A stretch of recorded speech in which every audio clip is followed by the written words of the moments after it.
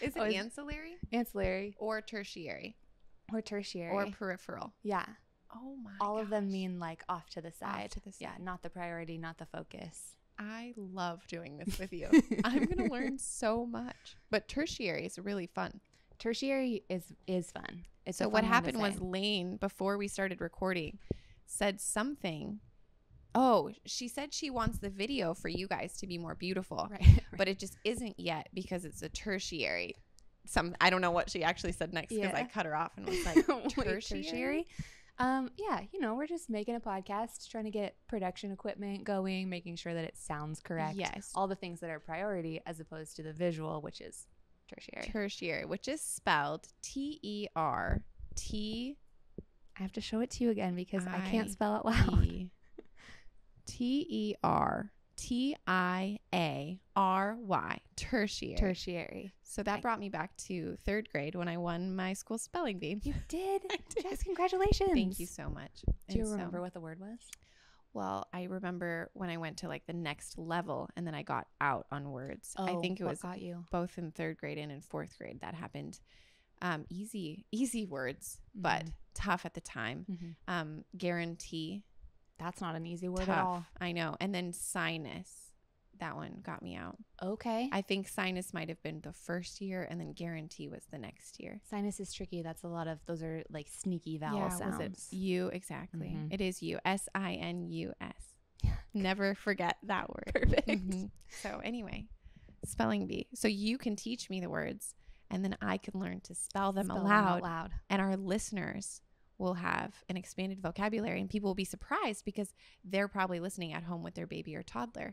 So they think their brain is melting, but actually it's expanding right this very moment. Yeah. You're welcome. Tertiary.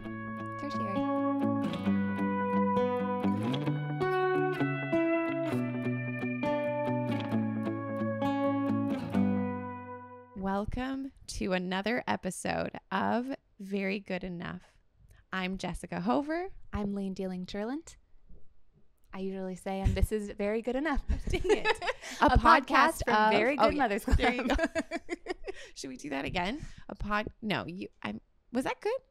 Yeah. I feel like if they've been listening this long, they know. That was perfect. It's written down in a lot of places. The question I have is, are you allowed to swear? Have we gotten enough feedback? You're not allowed? We have not gotten enough feedback. Because I saw somebody said I listen with headphones. Somebody else said I love the real talk. Yes. Becca's sitting here watching and she's not sure what's going on. So what happened was, so she's in purgatory. Becca listens. It's week 7 purgatory. I don't know how this is going to play out. Because also some of the YouTube comments were like, maybe a little bit less. I'm watching with my kid. There was one I'm watching with my kid. There was one I might want to share this with my 12-year-old niece. And I was like, I sort of feel like the occasional swear for your 12-year-old niece. Yeah. To be like, hey, don't do that. Yeah. I could see that. I mean, I don't know if people would agree with me, but I let my kids listen to certain music that says certain things that I'm like, I'd kind of rather they hear it with me first. Then they're going to hear it somewhere. I'm not trying to steal their innocence, but I also am thinking they're going to hear it. Yeah, you're guiding them through life. Innocence grows into experience, right? And you're just guiding the process of that transition for them. It's not a thing that gets lost. It's a thing that gets incorporated into experience of real life. Should I make my pitch for why I want to swear on this podcast? That just feels obvious to me. I think you should make your pitch. But I guess more like maybe I'll just like roll out, this is how I handle swearing with small children. Sure. So Layne's about to tell a story. There's going to be some language in it that if you don't like the sound of spicy words, then don't listen. But it's all relevant to where we're going. One morning at preschool, I'm teaching 3-year-olds. This dad comes in. I've been with this family for maybe like 3 years now almost. This little girl showed up at our school at 14 months old. 2 weeks after she was at our school, she walked down these big long stairs and she jumped to the little bottom stair and she patted her mom on the leg and said, "You can go now. I'm home." Oh my gosh. And her mom leaves crying. Her mom was like, "Hallelujah." Yeah, that's true. I'm so happy about you guys and goodbye. Here's my tiny baby genius child. Wow. So I've been with this little girl for a really long time, and her dad sometimes would like drop her off in the morning, kind of like they would have a conflict, and he would just sort of scoop her into the classroom and kind of, one time he literally like slid her a little bit on the floor toward me and just left. He would come in with a hairbrush sometimes and be like, I just couldn't, and like leave her and a hairbrush on the ground. No way. Like fresh Parents hair. are allowed to do that? I mean, He did. I'm not going to say the favorite word. Yeah. Sometimes you develop a really strong relationship and a rapport. Okay. These people were aware that I was in it. Okay. Really in it with them. Were they your favorite or you were their favorite? Two things can be true at once. Okay. Yeah. Okay. A little of both. But you weren't allowed to say it then. I have a handful of favorites. Okay. Is kind of the deal. Mm-hmm. This is like a top 5. Okay. Family and child. One day he comes in with her. She's like clutching him, kind of like doing that tremble weep that sometimes happens at the end of a tantrum where you know that there's been conflict, but now the child is like so tired and so spent that yeah. And he sort of just like peeled her off and handed her to me and was like, I'm gonna let her tell you what happened. Left. So I handed my classroom off to someone else and took this little baby into an empty class. Okay. And kind of set her up with some toys I was like next to but behind her, which ended up being very much to my benefit because the story that she told me went like this. Child's name here. What happened this morning with your dad? It seems like everybody's got some big feelings. What's going on? She's hammering something and kind of whimpering. This morning today, I said a bad word. And I'm like, okay. Do you want to tell me what it was, or do you want to just talk about, I said pussy. So I get it together super rapidly. Okay. Thank you for telling me. Not what I was expecting. Not at all what I was expected. The only time that this particular word, which is, by the way, not a swear, I'm opting to use on this podcast or in my real life. That's not what we're talking about. I'm like, okay, was it sort of like you kind of just like said that word? Did you maybe like say it generally or like to someone? Was it more of like someone? She's all, I was trying to buckle my own seatbelt and my dad buckled my seatbelt for me. And I said, Daddy, you are a pussy. She has heard that line. No toddler has ever picked that one up just around in the world. No. I was like, oh, this is a family secret. You're telling me a family secret. This stays between you and me until I have my own podcast. Until I have a podcast, and then I'm going to tell everyone. Yeah. So this is like a very vocal child. This is a child who has used that swear correctly, heard it, used it in context, was the most powerful word she could think of. So she's sitting there playing with fake tools, and I'm like, think, quick. Okay, tools. So, child's name. We gotta talk about this. That was like a pretty powerful word you used, right? Like that had some impact. And she's like, yeah. I was like, were you a little surprised at how big of a word it was? Did you maybe get more of a reaction than you thought? Yes, I was just trying to say something mean.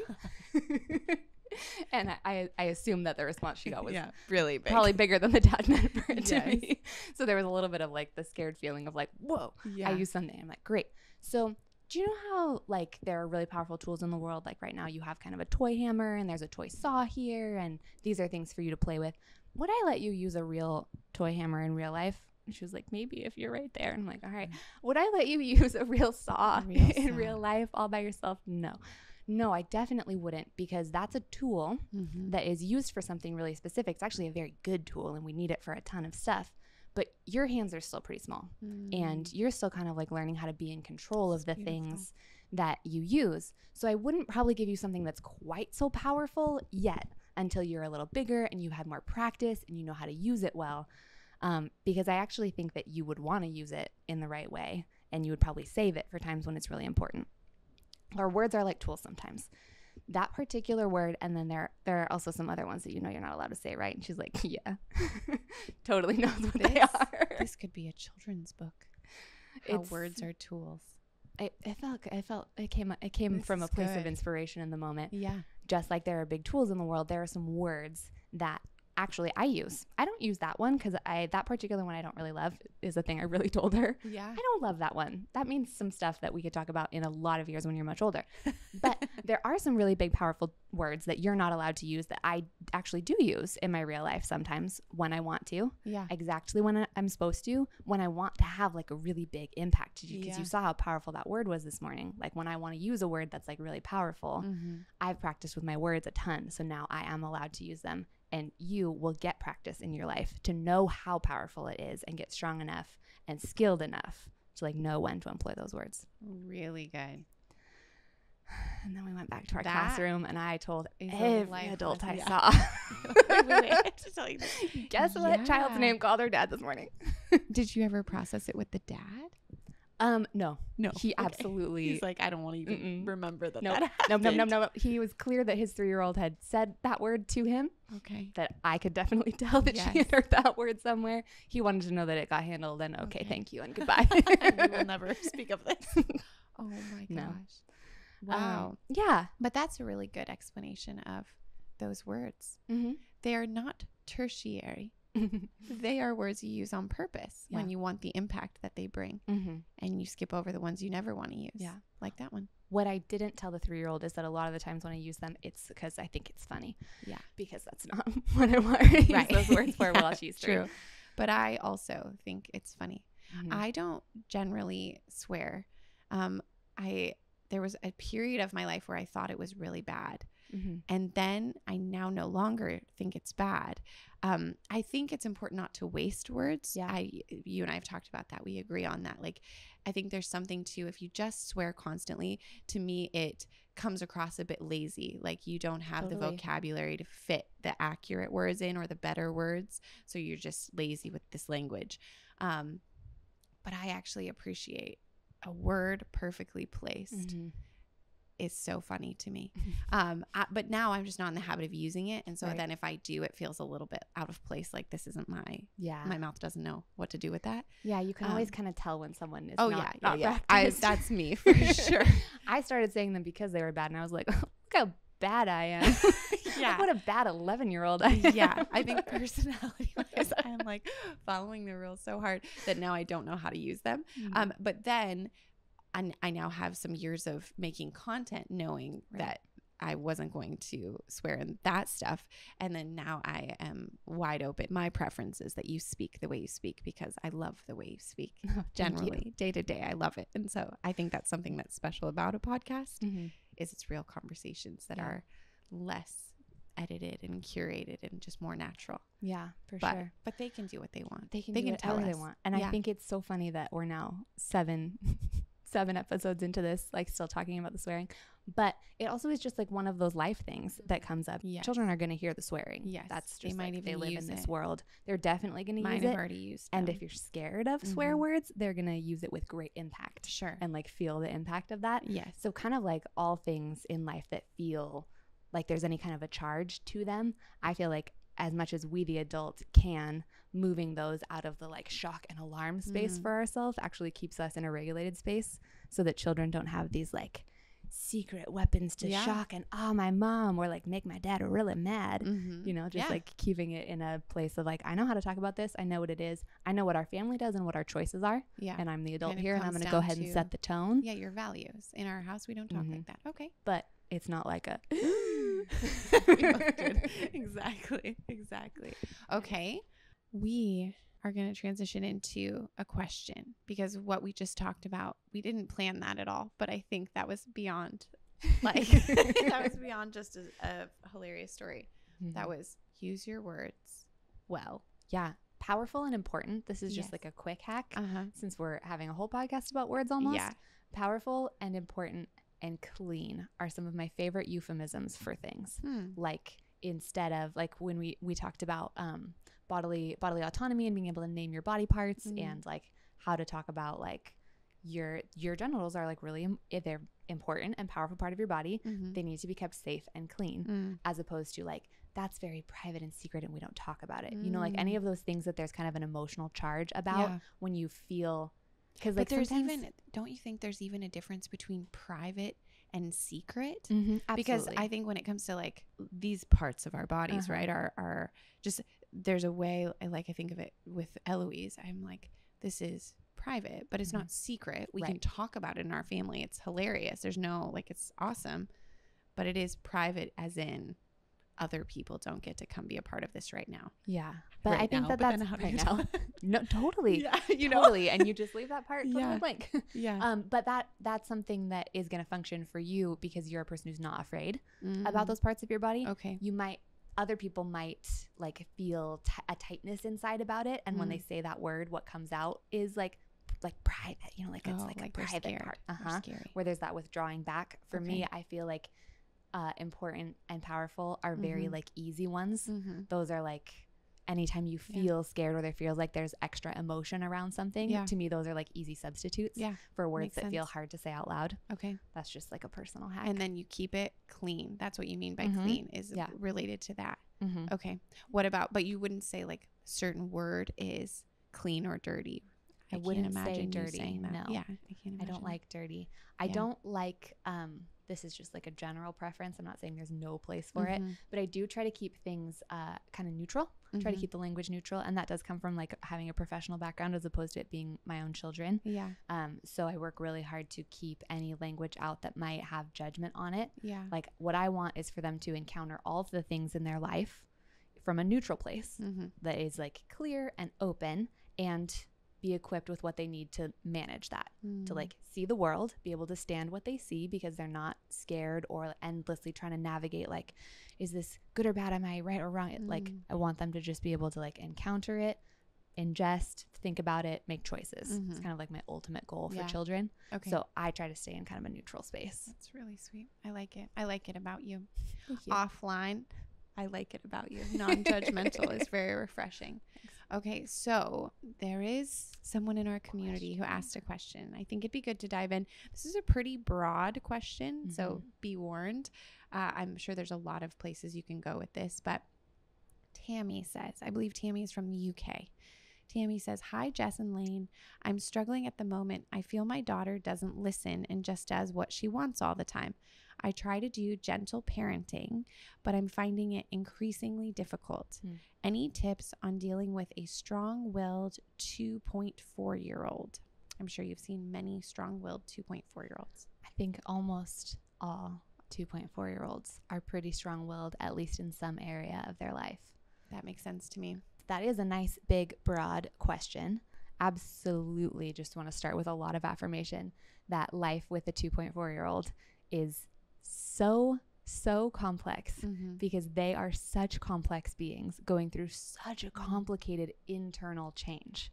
So it's hard because these are people who are like volatile and vibrant and full of color, and some of those colors are like bright hot red and some of those colors are like gray stonewalling you. They're just like so full because it's like the beginning of them even being able to understand that they're separate from you. Am I right? And like they can push back and then look and be like, are you still there? Yeah.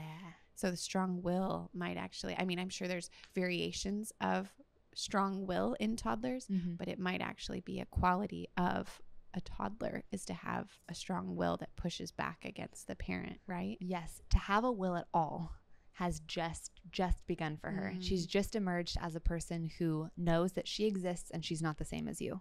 She just spent all of that like late 1-year-old and early 2-year-old making super sure that you're a person and that she's a person and kind of exploring the distance there. Like how far away can I get from you before I get scared because actually I'm still small and I want to come back? Yeah. And how hard can I crash back into you to see if we'll like reabsorb into being the same person? Yeah. What's the distance and where are the edges? So you're now at 2.5 in a very where are the edges moment. She feels confident that she's real and that there is space. And now it's almost like she's running her hands along the edge of life and finding out like what's soft and what's rough and what moves when you push on it and what stays really hard. And if I push on it again, will it stay really hard or will, that one budged? Oh my gosh. Now I have to restart this cycle of experimentation to find out like, will it push further? Now that one has moved, maybe I'll circle back to all the other things and see if any of those will move again. How interesting. This very scientific process. Yeah. What she's really doing is developing a self. She's trying to like fine tune what it means that she has a self and that you have a self. And that's the case for kind of like all beings now. She's like, well, that one's over there and this one's over here and that one's shaped this way and this one's shaped that way, both like literally and like metaphorically shaped. But you, Mom Tammy, are for sure receiving the brunt of it because you're her origin space. You're her constant, the thing that's absolutely always there. And because you're also a person, you are also a variable. So sometimes when she comes, you do one thing, and sometimes when she comes, you do another. And that's just because you're a person, and sometimes it's yes and sometimes it's no. And she just is endlessly exploring kind of what that cycle means, kind of filling up her stockpiles of like person data in the background. You can't have a will if you're not a separate person. So this is really her first opportunity to find out, like, what does it mean that I'm a force in the world?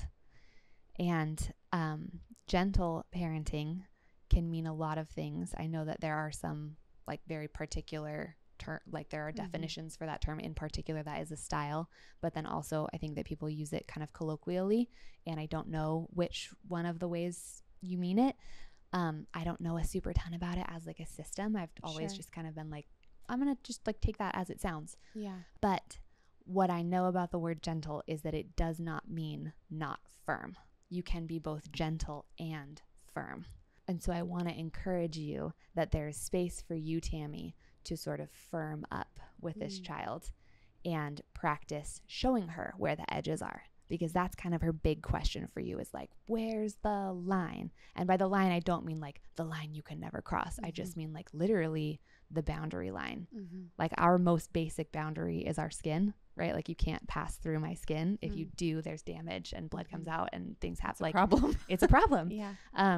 And so she just like is actually even fundamentally understanding like, I have skin. What's allowed, yeah.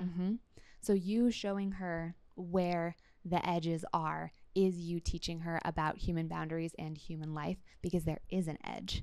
And what a toddler really actually wants is to find it. They want you to be sort of the proverbial sea cliff that they can kind of crash their waves against that never moves. That's actually where a feeling of real safety comes from. Because if you are the thing that is supposed to show them where the edge is and you never do, and they can't find sort of like the boundary space out in the world, it ends up leaving a person kind of psychologically feeling like a sort of adrift. Anxious. Yeah, anxious. Yeah. Because we know and we can feel that we're not actually the most powerful being in the universe. We don't want to be. Right. We want to be protected, and we want to know. We want to have an organization to life and know where this goes and where that goes and where I belong and what belongs to me and what belongs to you. Like we're looking for separations between this and that, because that's a world that has order and safety. Yeah. So showing her this is where the edge is and it will not move in the places where it's important that the edge doesn't move is actually going to provide her with a lot of safety. And I'm not telling you that it won't cause a reaction, because it certainly will. It certainly will.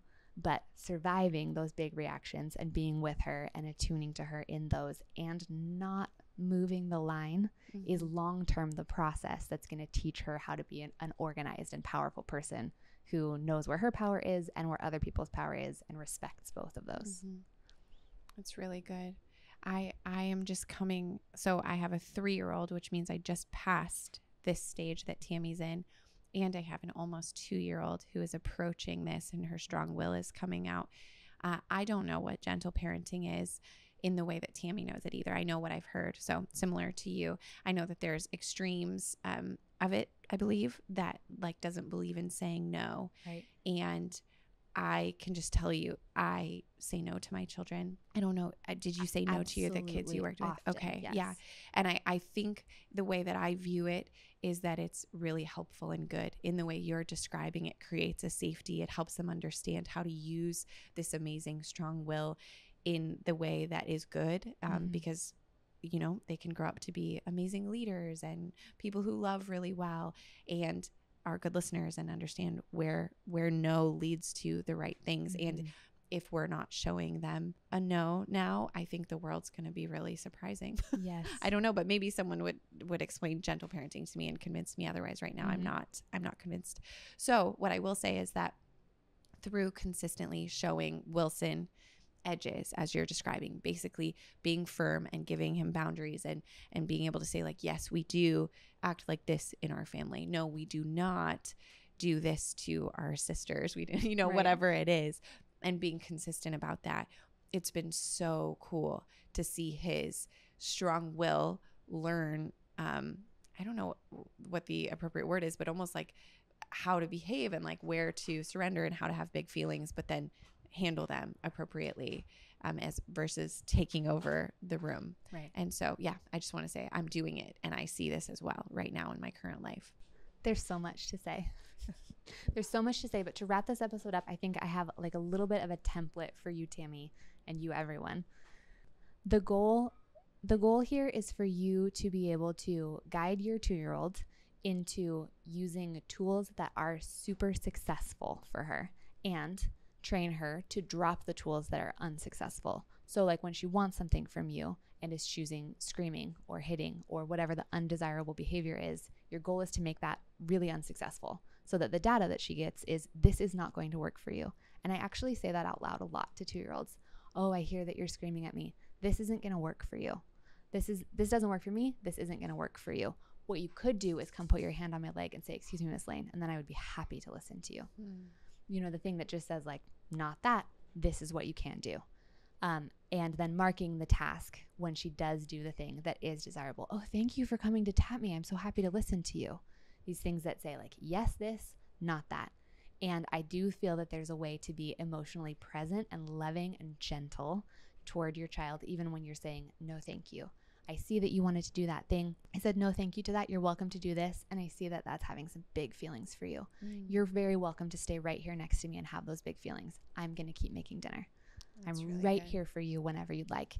And you see that there is no in there. And I'm happy to say like, oh, no, thank you. I can tell that you have everything that you need and that this yelling is just trying to get me to do something different. I'm saying no, thank you, but I'm right here next to you if you would like to, whatever the thing is that you'd like. That's really good. So showing yes this way, no thank you to this way. I'm going to make it really successful for you to do the thing that is desirable. And I'm going to calmly, gently, quietly within myself, make it really frustrating for you to utilize this tool that is not working and not going to work in life. And to me, this is what like logical consequences actually look like, is being like, I'm going to make sure to reward the successful behavior and I'm going to make sure to thwart the unsuccessful behavior. That makes a lot of sense. Well, you nailed it on that. Oh, thank you. That was the perfect answer. Could have done better. Okay, our big goal is to keep these episodes 30 minutes or less because we want to honor your time, because we like you so much and you're doing such a good job. So thank you for being here. Remember, you can join our online community, verygoodmothersclubhouse.com. We have a membership group. You can submit questions there, get access to us anytime you want. You can find us on Instagram. We would love to know you better. Feel free to reach out. You're doing such a good job. Thanks for everything. Goodbye.